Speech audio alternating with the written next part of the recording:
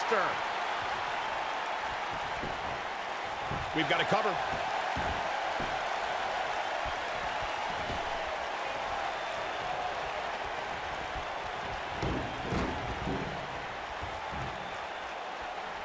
Well, that's one way to surprise an opponent. Going all the way up. Beautiful senton.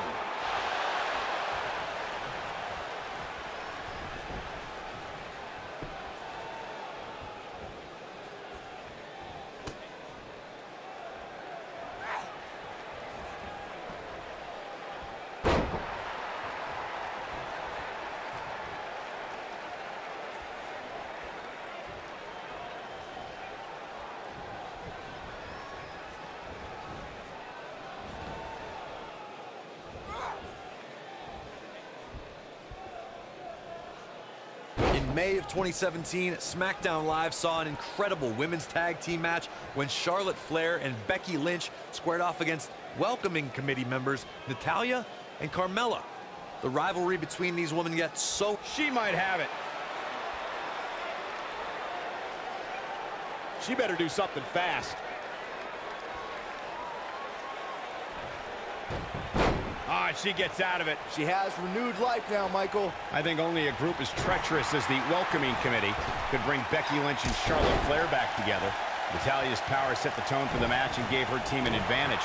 That was until Carmella's overconfidence let the Irish last kicker turn the tide and get back into the match. And then it was elementary from there for the Irish-born superstar. Naomi did an excellent job of making sure any quote-unquote committee nonsense cost her girls the match. Once Becky Lynch got Carmella locked in the disarmor, there was nothing for the Staten Island Princess to do but to tap out. And it didn't take long for that to happen. When a superstar is in a tag team match and has endured heavy amounts of punishment, they must find a way back to their corner to tag their partner. Something that they have to try is doing create separation between them and their opponent. That space gives a superstar the ability to move and catch their breath. Golly, incredible axe kick. That'll mess up the back of your neck. Corey, you touched on this before. Part of a tag team's ability to be successful is their ability to endure punishment and make their way to their partner when they need to tag out. One way to do that is to create that separation you spoke of so they have some space to gather themselves and time to make their way back to the corner. You're absolutely right, Michael. What's the use of having a tag team partner if you're not able to get to them when you got to tag out of the match? Getting that separation is key in breaking any momentum your opponents could have, maybe the difference between a win and a loss, maybe even more.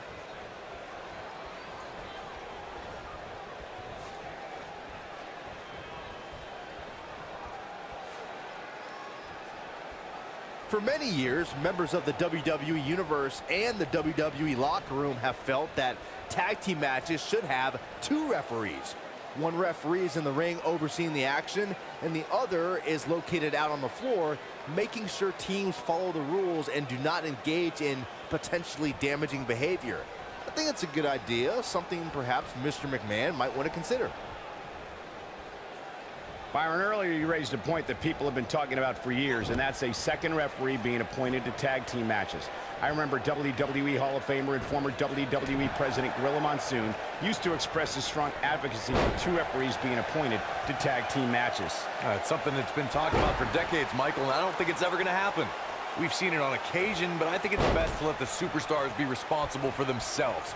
And the appointed official for the match needs to do the job they're paid to do. I don't think it's that much to ask.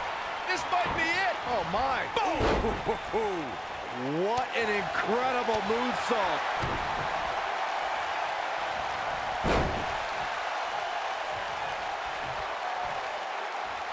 Oh, what impact. She's starting to feel the pressure.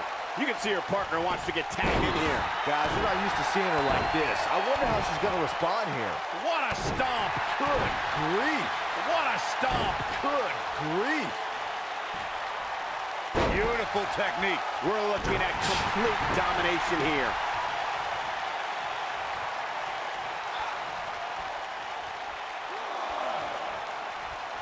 Oh, nasty impact. Oh. Oh.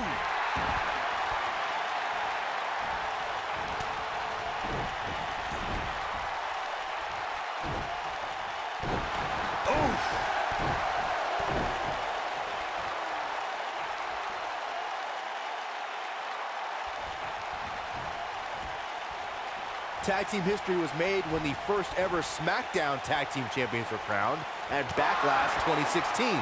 The unlikely duo of Rhino and Heath Slater caught lightning in a bottle and ran through the tag team title tournament. In the finals, Rhino and Slater took on the Usos to see which team would be the inaugural Tag Team Champions. Beautiful technique. There was a lot on the line in the tag team tournament finals. The Usos wanted to add another tag team title reign to their resume and enjoyed the recognition of being the first ever SmackDown Tag Team Champions. The team of Rhino and Heath Slater was the team no one expected to be in the finals. Slater had extra motivation because he was fighting for a WWE contract. And at one point, it seemed like the Usos had everything well in hand, but Rhino and Heath Slater refused to lose. After a gore from Rhino practically cut Jimmy Uso in half, Rhino and Heath Slater went from an unlikely tag team. I think we... Ooh, nasty impact. Oh, it's over. Oh, what impact. This one's over, guys. Ooh, what impact. Shoulders on the mat. Gets the shoulder up. Wow, what's it going to take? Looking for the exclamation point. Oh, no. We know what this is. I can't believe she kicked out there. Look at her go. Stump puller to leg snap. That's going to hurt. Tear your hamstring. You got to believe this one's over. Boom.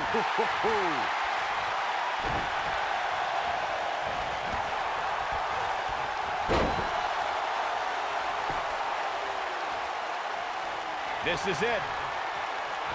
Nailed it. This one is... Is that enough for the win?